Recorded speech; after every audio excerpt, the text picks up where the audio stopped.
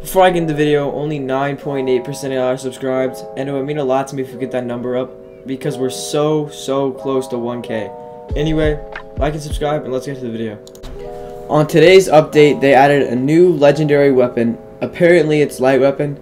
It's a blood-based light weapon. It's dual-handed. I don't know if it can become one-handed if you press Y like Curve Blade. I don't know that.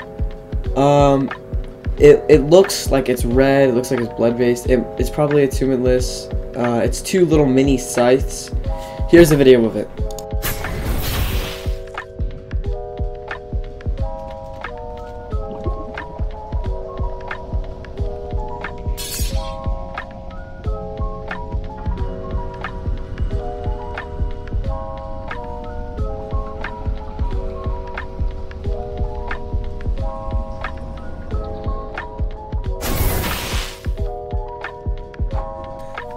Anyway, that weapon looks really cool, and I'm excited to see what builds can be made with it. Hopefully, they because it's blood based, maybe they do blood magic sometime because of it.